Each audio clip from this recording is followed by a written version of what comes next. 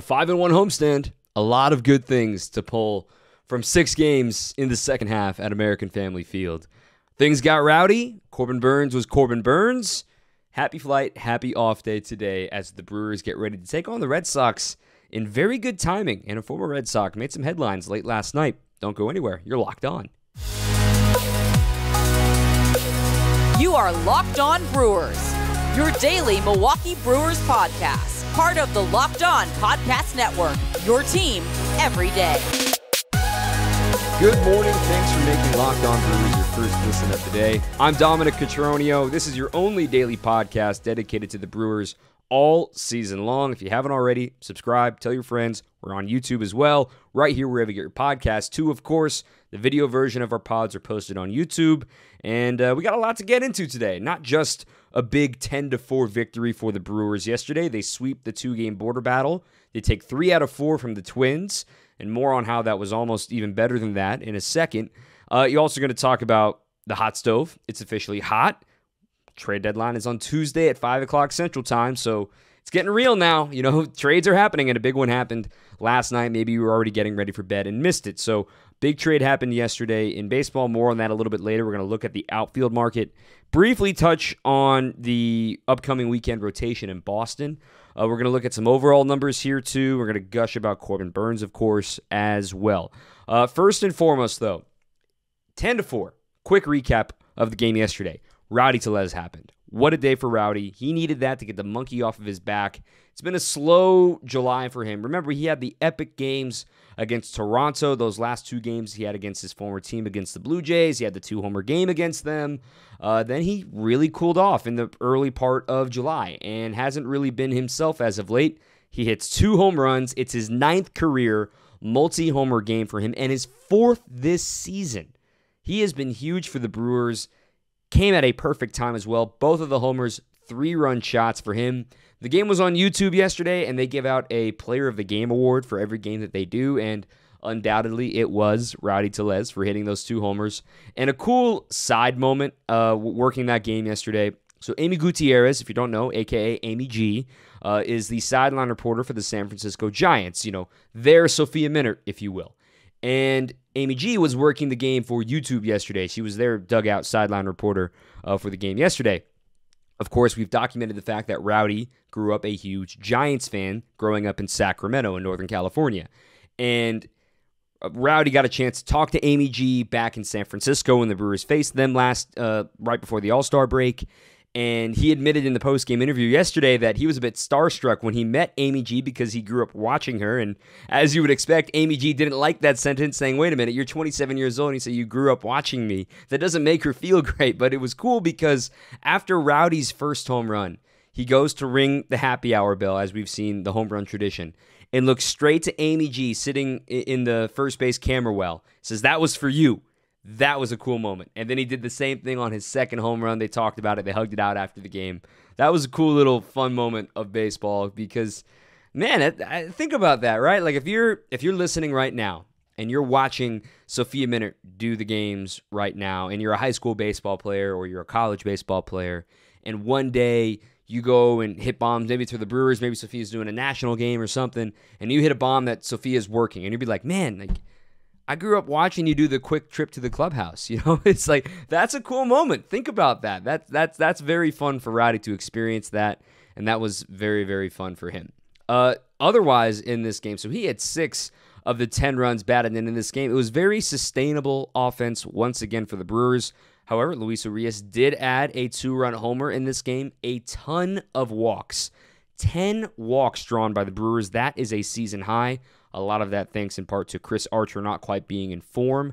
It was a quiet day for Hunter Renfroe. He kind of carried the team on his back this past week anyway. RBIs, of course, belong to Rowdy Tellez. Christian Yelich had an RBI. Willie Adames had a sac fly. And Luis Urias with the 2-run home run as well. So the Brewers, they win the 2 games. They're now 55-44, still in first place. The Cardinals won yesterday, so that's a split in Toronto for them.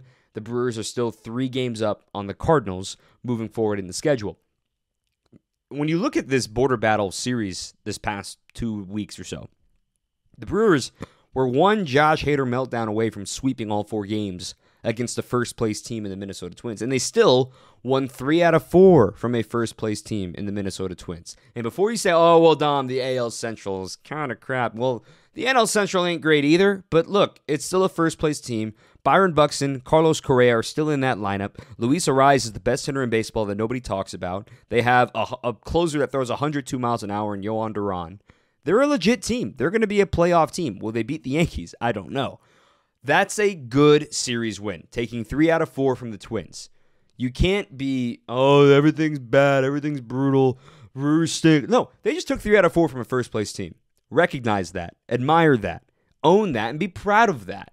Because that's going to be something that you're looking at the end of the year saying, okay, hey, they took 3 out of 4 from the Twins. Maybe this is the series, and the offense specifically, that gets them going, that gets them back into the right direction. Keeps things moving as it's supposed to, because as we said, 99 games are down. We're about to hit 100 games on Friday in. It's real now. I mean, you're in the final stretch, 2 months to go in essence from here to the end of the year, because you're going to play into the second week of October for the regular season because of the lockout, and it's real now. I mean, a trade just happened. The Brewers have urgency behind them. They're getting healthier with Justin Topa on the rehab assignment, Luis Perdomo on a rehab assignment. You've also, of course, got Freddie Peralta and Adrian Hauser on their way back coming up this month. The Brewers are adding without needing to get trades, and I think that's very exciting for the Brewers right now, as they are still 55-44, keeping things moving in the right direction. 95 wins last year, and of course, with 62 games to go, to win 40 of your last 62, that would be pretty insane. But I'm not saying it can't be done. But that's something maybe the Brewers are going to strive for. Past 90 wins and see what happens after that, because I think the division's won right around 92 wins here in the NL Central this year. We'll see what happens in that regard. Let's talk about some series notes. Let's talk about Corbin Burnes, and we're going to get into the trade in just a little bit as well. Before we do that, I want to talk about the Sports Card Investor app. If you're just a casual hobbyist and maybe got some baseball cards sitting in your closet right now, or if you're locked in and you're all about making it a side hustle of selling sports cards, you have to make sure you have the Sports Card Investor app on your phone. It's completely free and available on both the Google Play and Apple App Store as well. You can find great deals. You can find the value of your cards that are sitting in your room right now, and you can browse over 600,000 cards with their 7-day or 30-day charts, and even furthermore, you can just buy it directly through the app if there's a card that catches your eye. Thanks to their eBay Deals feature, you can find breakout stars debuting. I mean, I'm sure an Adley Rutschman card's looking really good right now with what the Orioles got going on, or a Fernando Tatis rookie card with the White Sox, or, of course, you can go back in time. If you got an old Robin Yount, if you got an old Paul Molitor, you can see what that's worth as well on the Sports Card Investor app, and maybe you can make a little side change out of it. Download the Sports Card Investor app today, available for free. Again, Apple App Store or Google Play, or you can go to sportscardinvestor.com/lockedon. Quick trivia question: Who do you think had the best batting average during this homestand coming off of the All-Star break? If your instant reaction was Hunter Renfroe, you're wrong. What if you think, oh, maybe it's Christian Yelich? You're wrong. The answer, and this surprised me too, Colton Wong had the best homestand of any Brewer as far as batting average and kind of getting on base. He went 9 for 21 at the plate with a .500 on-base percentage, a .429 batting average. Colton Wong heating up, the big clutch home run on Monday night against the Rockies. He's starting to heat back up. He's been playing really well since he was activated from the injured list.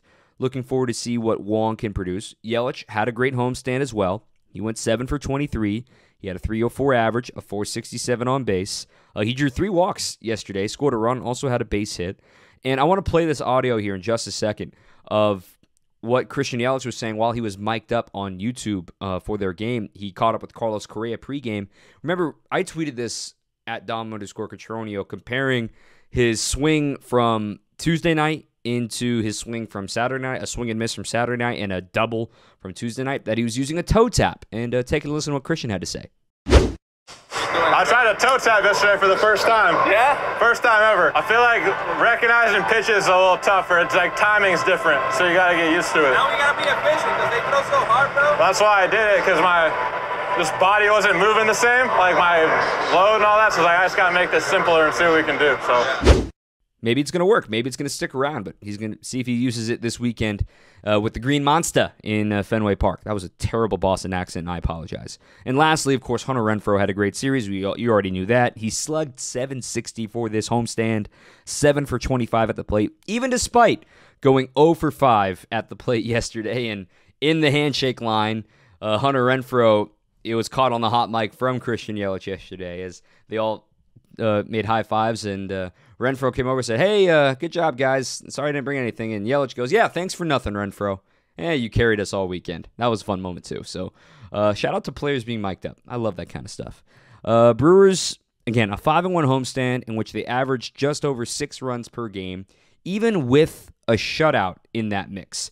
Here's some other numbers, too, with runners in scoring position. Brewers, for the overall homestand, hit 300 with runners in scoring position.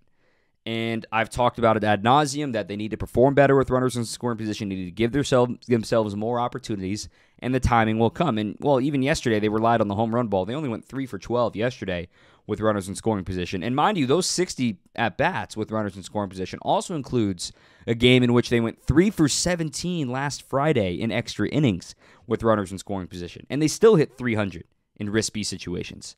When you take out that Friday game, when you take out that 3 for 17 outlier, the Brewers hit 348 with runners in scoring position. They went 15 for 43. That's a good step in the right direction. Adam McCalvy had a piece in MLB.com talking about how the Brewers had a team meeting, but not a normal team meeting, with the offense, with Connor Dawson, Ozzie Timmons, the assistant hitting coaches, chatting about, hey, here's what happened last half. Here's what we can improve on. Here's what we did well. What's going to work moving forward? And it really seems like, as he put it in the headline, it set the tone for the weekend. And the guys also agreed on that too. And also don't want to ignore Matt Erickson, also the infield coach and an assistant hitting coach too. So the new guys, Connor Dawson and Ozzie Timmons, new to the organization. Matt Erickson was in Appleton for years. Now he's down here on the big league staff. So good stuff there. I really was, I learned a lot from that article from Adam McCalvy. And if you listen to Brewers Unfiltered, I don't mind. They're really good. They do a good job. Tim Dillard's a homie. McCalvy's a homie. Brad Ford's a homie. So it's all good. Really good stuff there. And finally, let's start gushing about Corbin Burnes. Another double-digit strikeout day for Corbin. 11 total. And it started out cold. Those first 2 innings were not great. The first 9 batters had 4 hits against them, and you blink, and all of a sudden there are 3 runs on the board. I'm like, oh my gosh, this is going to be one of those days? Especially after Tellez gave Burnes a 3-0 lead after 1 inning. So you're thinking, oh man, what's going to happen? I sarcastically tweeted from the Locked On Brewers account, oh, I'm sure social media is going to react appropriately to Corbin Burnes having a human start, right? At first, they were not really reacting well, and then he kicked back into Corbin Burnes mode. He gets 11 strikeouts, so that's his 20th career double-digit strikeout game. He is now the 3rd fastest starting pitcher ever to have 20 double-digit strikeout games. He did it in his 61st career start. Yes, I know he was a reliever. You're not going to get 10 strikeouts as a reliever. So 61st career game started. That's the 3rd fastest. The only ones faster than him were Dwight Gooden. That's not a surprise. And Yu Darvish, but just barely. Darvish did it in 58 games when he first came up with the Texas Rangers. And for Burnes to be on that list in 61 games is just a reminder of how short of a time that this has been clicking for him, and makes it all the more impressive. And I think what was great, too, Mike Vasallo, director of team communications and public relations for the Brewers, also had another quick caveat on a good nugget as it pertains to Corbin Burnes, is he didn't walk anybody yet again. Another great day for Corbin in which he doesn't yield a walk and has a ton of strikeouts. It's his 8th career start with double-digit Ks and 0 walks, and his 2nd one this season. That dude's so good. He had 3 whiffs, 3 swings and misses in the first 9 batters he faced. He then got 14 swings and misses over the last 15 batters he faced. He clicked it back into gear. It felt like all 11 strikeouts were after the first time through the order. He did get 2 the first time through the order and then clicked it into gear. And a really fun strikeout was the fact that he got Luis Arraez twice. Luis Arraez has more walks than strikeouts still in his career He still has never struck out 3 times in a game in his career. It was only the 4th time this year that Arraez has struck out multiple times. And now, Corbin Burnes joins Clayton Kershaw as the only pitchers this season to strike out Arraez twice in the same game. In Kershaw, you may remember, back in April, opening week, he had that perfect game going through 6 innings. And he struck out Arraez twice in that game. And now Burnes joins the list on that. That's cool company, too. Corbin Burnes, I mean, as of now, I don't think he's going to win the Cy Young if he had told me to guess right now, but he's going to be a finalist. He's going to be in the top 3 yet again, and maybe this is going to be something we're going to be really excited to watch for the next few years, is how many times is Burnes going to continue to be in the Cy Young conversation, going to be considered as one of the best in the biz. So fun stuff from Corbin again in this one. Enjoy it, man. I mean, the flow is sweet. The cutter is sweet. The curveball was working. He had as many whiffs on the curve as he did on the cutter. It's something new every night from Corbin, and it's just an absolute treat to watch. Let's talk about the trade. Let's talk about Andrew Benintendi off the market. More on that in a second. So the outfield market took a shift yesterday.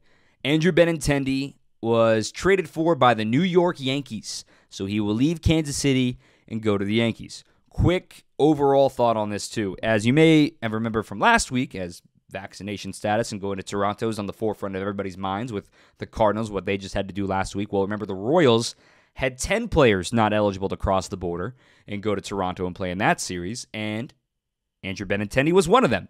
And a lot of folks questioned, like, well, that impacts maybe American League teams don't want to get Benintendi now if he's staunch against getting vaccinated.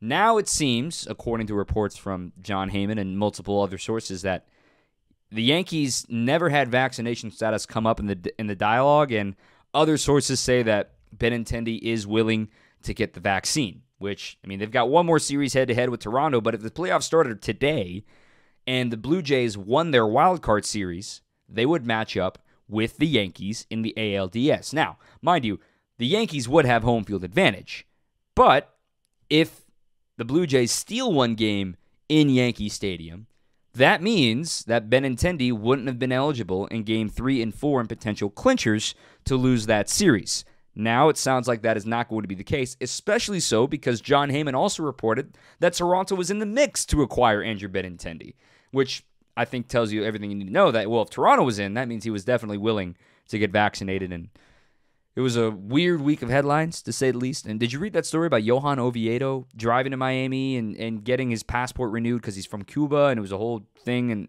he had to drive from Detroit to Toronto in order to make it to that series because he didn't feel like he wanted to let his team down. No comment added, but I thought that was a cool story. Let's talk about the trade and the outfield market. So 3 pitchers, minor league pitchers, were acquired for Andrew Benintendi. And when you talk to executives, when you talk to general managers and scouts, you hear the phrase anyway, well, the market needs to be set. What does that mean? The market needs to be set because, well, if Andrew Benintendi, a rental, is getting 3 minor league pitchers, none of which are really considered top prospects. They're considered good prospects, but not, team's top 10, not a top by position or anything like that. That kind of tells you what to expect to maybe try to ask for and what to try to get moving forward. So outfield market for a rental is 3 minor league pitchers that none of which are can't-miss prospects. That's for a rental. So when you look at the major names of the outfield market right now that you would consider trading for, and I'm excluding Brian Reynolds and Juan Soto from this because I don't think the Brewers have a shot at either one of those guys, but I digress. Ramon Laureano is not just a rental. He's got 2 more years of control. So if one guy's getting 3 pitchers, none of which is a slam dunk prospect, you would probably expect at least one slam dunk prospect or a big league player, controllable player, to the A's for Ramon Laureano because of those 2 extra years of control. And just a quick note, Soto also has 2 years of control, which is why the price is going to be so exorbitant if the Nationals end up trading Soto here at the deadline or the next winter meetings, perhaps. Next up, Ian Happ actually has 1 more year of team control, but we saw all the hug fests and everything with him and William Contreras over this past week as their last games at Wrigley as expected for the Cubs. He's still got 1 more year of team control. So if Benintendi brought in 3 minor league pitchers none of which top prospects. You would expect Happ to at least bring in one top prospect, in my opinion. And also, quick side note, Cubs, Ricketts and everything, the Cubs should never be rebuilding. I'm sorry. I still can't believe the Chicago Cubs fans are allowing them to rebuild in that city. Anyway, I think it's just really weird, and that they're milking this Wilson Contreras and Ian Happ stuff like, oh, these guys are on the World Series team and all this, blah, blah, blah. They should never be tanking. They're the freaking Cubs. They have the money to go get whoever they want. Anyway, I digress. Joey Gallo is a rental as well. Now, Joey Gallo is not the caliber player right now that Andrew Benintendi is. A lot of strikeouts, plays good defense, has big power, but a lot of strikeouts. He's a left-handed Keston Hiura, if you ask me right now. Keston's probably a little better with the strike zone and strike zone awareness with walks, but Gallo is not going to be costing a lot, and perhaps after the trade deadline, if nobody wants Joey Gallo, he might be put through waivers. He might be put on, DFA'd and released or whatever, and every team might have a chance at him because maybe teams are waiting out the Yankees knowing that, well, they just acquired an outfielder, and they know they're not going to play Gallo while they have a left-handed hitting Andrew Benintendi, and they have Aaron Hicks already, and of course Judge is playing a lot of center field right now too. Where does Gallo fit into this picture? So there's no rush for them to trade him now. Then they're probably going to have to release him, which means you wouldn't have to give up anything to get Gallo. That's good news there too. And finally, Trey Mancini, not technically an outfielder, but he has played a little bit of corner outfield. He play a lot of first base. He can be a DH. He's a rental with an asterisk.